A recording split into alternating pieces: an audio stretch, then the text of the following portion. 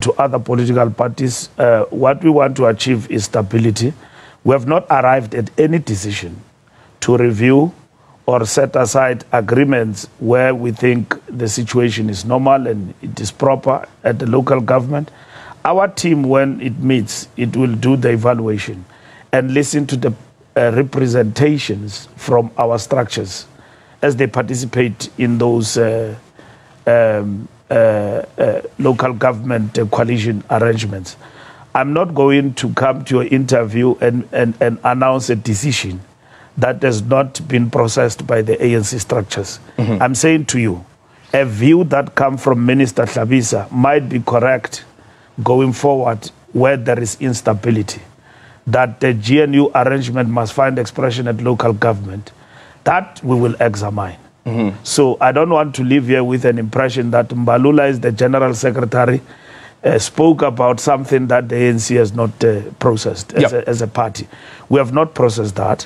What I'm saying is that in the Western Cape, we have been approached. I was there over the weekend. Our structures there have got proposals in terms of what must happen. Our task team this week will look into those proposals. Next week, Monday, I'll put them before the officials and the NWC to process that. Only then, if there is a shift, I'll make announcements as the Secretary General on behalf of the ANC. And led those discussions with Helen Zille and the DA in the province. And we reached a stalemate in terms of government, of modalities of cabinet. It is set to be seen how this model will work, where in which we've got to pass budget, and all of that in terms of Gauteng and whom are we then going to work with going forward. Are you confident that it will work? It is possible it will work. It is possible that it might not work. It is possible that it may need us to further review the situation going forward. So the situation of Gauteng is very fragile, but we are confident, talking to our comrades in Gauteng, that it will work. They are very much confident that it will work. But I cannot put my head on the block and that of the ANC to say that it will be 100% without withering the storm, you know, which is bumpy and all of that. It is possible that in a couple of months or whatsoever we'll come back here and say, you know, because of this and that, we have decided to take this route. Unlike national government, I can tell you that it is firm. Can you hear me? As far as possible. It cannot be when you are in government, the ANC says IFP is wrong about this and that in GNU, you think that is going to collapse. National chair says, DA, Zille, you are not the president. Allow government to function smoothly. Government of national unity is under threat. No, that's not the case. Where there are fundamental differences, we have agreed we need to put measures in place to clear those differences. Where we can't, then we can't. And that is the case. And in this particular instance, we must understand that there will be different viewpoints that will be expressed within the GNU. In KZN, MK Party was supposed to invite everybody to form government. They invited everyone and excluded the ANC. In KZN, MK Party as the leading party. The IFP invited everybody, and then we came and we constituted government. And that's what has actually happened. So should there be contradictions or matters of difference between, they will be sorted out within our arrangement of GNU and the province itself to engage with the IFP and sort out those particular issues. But there are fundamental differences that may not lead to agreement. And we know how to resolve those issues is only through the popular vote, which is you being voted overwhelmingly to lead.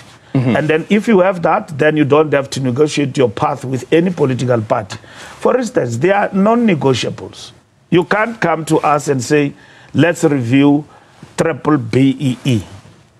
It's a non-negotiable. You can't come to us and say, let's review what the DA had, for instance. Yeah, they can raise those issues, but at the end of the day, they are non-negotiables when it comes to us. Because we just formed government, and it doesn't mean that if we go with Zuma party, even tomorrow, there will not be double contradictions with them.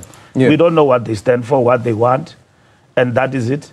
And therefore, if they were to form government tomorrow, what makes you to think that it will be aligned and they will just have a smooth operation is that up until I know what you stand for, what you want, then we'll have to wait for that. At the present moment, we've got a government running in KZN, and that government must be given a chance. And if any point of difference arises every week in and week out, it doesn't mean collapse of government. So it's a no for now for MK Party? I'm saying there's no basis for us to So consider. it's a no for now? I'm saying there's no basis to consider. These things is not like 1 + 1 is equals to 2. This is politics. Everything is in a state of motion. It's not static, and that is what we subscribe to, dialectical materialism. And in itself, it means things are not static, they are in a state of motion. And in that, it means you consider your options, and at the same time, what defines the state of motion is stability. We want stable government. We can't establish government because we don't agree on one point today, and then we lead to the collapse of GNU. I mean, what makes it a difference in the sense that the next partner that will come will not even collapse? It means you will collapse. K Party did not approach us to form government. We are working with INCATA. Okay. And that's where we are now, and we're building that government going forward. MK Party, full-blown. Jacob Zuma is on the other side, own up the party. Actually, there are serious developments since the announcement of him not voting for us to him firmly now moving at the driving seat of the political party. He's a leader of MK Party, which is in opposition to the ANC.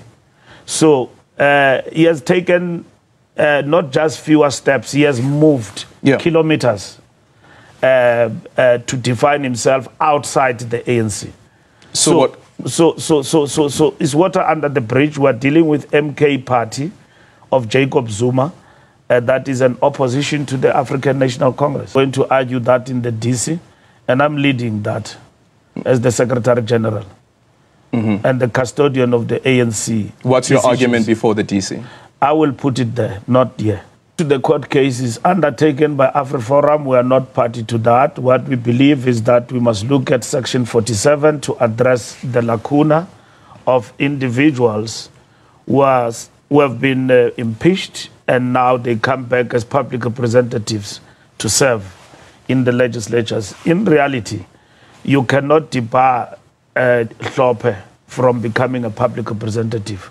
Morally, if I were the party that he belongs to, I wouldn't have gone for that person. But given who Zuma is, he will do that.